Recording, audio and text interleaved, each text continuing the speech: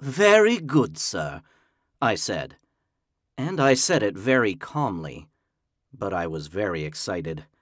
Wolfgoose Pigwig is not only the most famous opera singer in the world, he is also famous for being very, very fancy.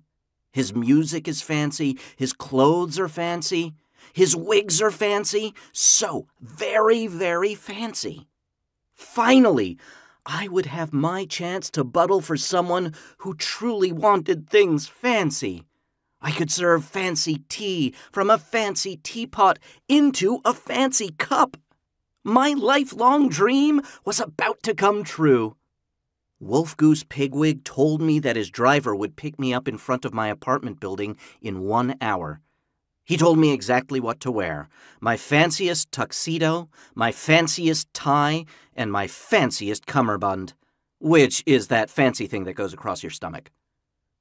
"Very good, sir," I said, and I meant it. This is what a butler lives for. Pigwig hung up without another word. I had a lot to do to get ready, but first I called my mom. "Mom, I got a job, the perfect job. I'm going to the Hooba Hustle Music Festival with—" "Oh, honey, I'm so proud of you," she gushed. "You're going to be a hip-hop star at last." No," I said. "I'm going to be a butler." "What?